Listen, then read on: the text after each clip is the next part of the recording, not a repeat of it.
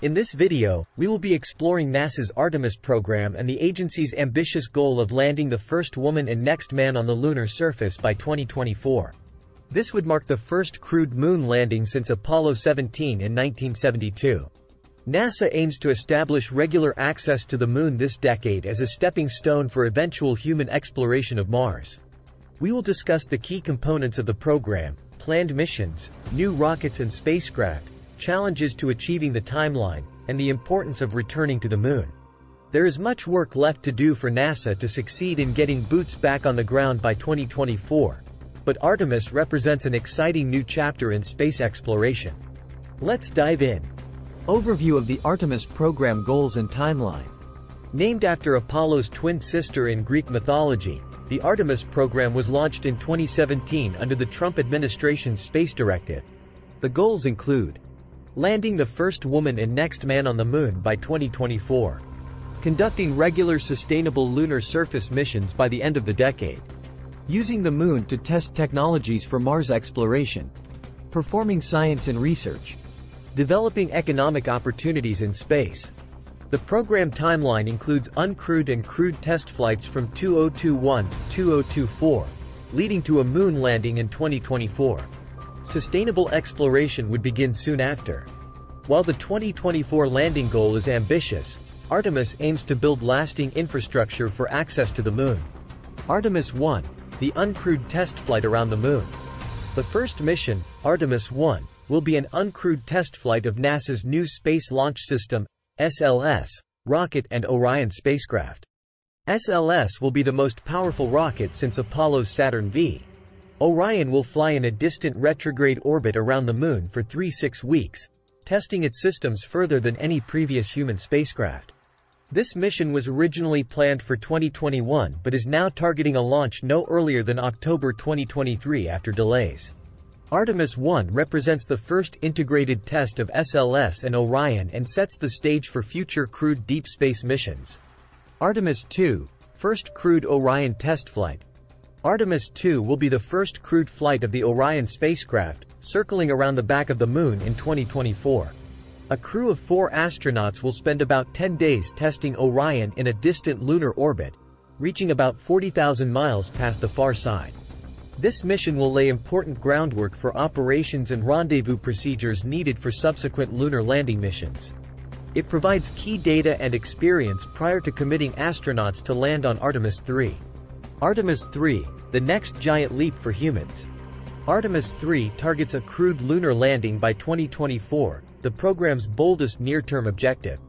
Using SLS, Orion, and a human landing system, it will send 2 astronauts to the lunar surface for 6-7 days.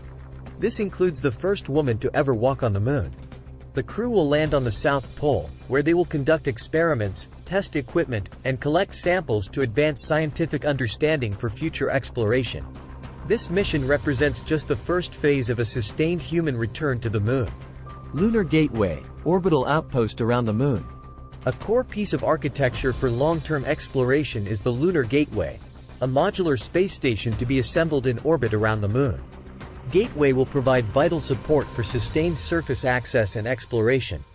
The initial gateway will consist of just a power propulsion module and small habitation quarters. It will support astronauts for 30-60 days, with more habitation capabilities added over time. Gateway will also serve as a staging point for missions to the lunar surface and Mars. First elements are slated to launch in late 2024 at the earliest, after the Artemis 3 moon landing. NASA has partnered with other space agencies to contribute Gateway modules and components. Human landing systems. To transfer astronauts between the Gateway and lunar surface, NASA is procuring human landing systems from the commercial sector. SpaceX was awarded the initial contract to develop the variant of its Starship rocket to land Artemis 3 astronauts on the moon in 2024. The Starship HLS leverages innovations like full reusability to deliver a spacious cabin and up to 100 tons of cargo to the surface. But it still has major technical milestones to reach for reliable operation. NASA is holding a competition for a second lander as a backup option. Having safe, sustainable, affordable landing systems will be key to advancing lunar exploration throughout the next decade. International partnerships. NASA has emphasized building international collaborations to support Artemis and expand global lunar exploration. Partners so far include Europe, major Orion service module contributor, future gateway elements. Canada, gateway robotics, rovers. Japan, logistics spacecraft, additional moon missions. Australia, communication systems. UAE, rover testing and moon data. Italy, habitation module designs. India, potential human and robotic contributions. These partnerships bring vital resources, technology, and expertise to enable a robust Artemis program. Having major space powers invested together provides stability and geopolitical benefits on Earth as well. Technology and science goals. Renewed lunar exploration allows NASA to conduct important technology demonstrations and scientific research, including developing lunar surface power, propulsion, and other exploration systems. Leveraging lunar resources for life support, fuel production, and construction. Studying the lunar environment and space radiation effects. Performing lunar geology, regolith, and seismic experiments. Testing lunar greenhouses and plant growth. Conducting lunar astronomy observations from the far side. Assessing technology for in situ resource utilization. Advancing human health research and biotechnology. These activities and technologies will prepare for sustained missions to Mars and beyond, while advancing wider scientific knowledge. Challenges to achieving 2024 moon landing. While the Artemis program represents bold space exploration goals, significant challenges exist for NASA to achieve a crewed lunar landing by 2024. Technical. Very tight development schedules for human landing systems. Continued delays in SLS and Orion readiness.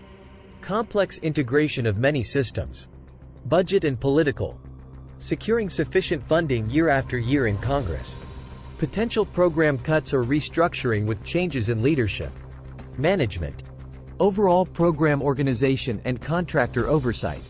Maintaining focus on the 2024 goal versus longer-term objectives. Supply chain delays and cost overruns. Though the hurdles are real, NASA argues that maintaining urgency and pressure drives innovation and progress. But many expect delays from the aggressive 2024 target. Alternatives from China, commercial sector. In pursuing its moon plans, NASA must contend with increasing competition from China and the commercial space sector. China is advancing steadily in robotic lunar exploration as a prelude to crewed landings in the 2030s. While on a longer timeline, China's space program operates efficiently, posing geopolitical and technical threats to U.S. leadership in space. At the same time, companies like SpaceX and Blue Origin are now rivaling NASA's rocket and spacecraft capabilities, while developing lunar landers with private funding. Their progress and pricing could disrupt traditional government-led approaches to human space exploration. As it returns to the moon, NASA must adapt to this changing 21st century context of space activity. Long-term vision for lunar exploration. While NASA's eyes are set on the 2024 Artemis 3 milestone, the agency has broader plans for lunar exploration this decade.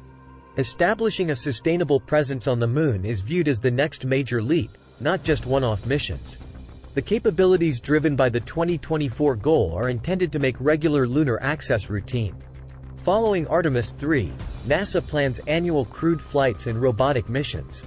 The gateway will start enabling extended lunar orbital stays and reusable landing systems. More advanced lunar science and resource utilization will come online.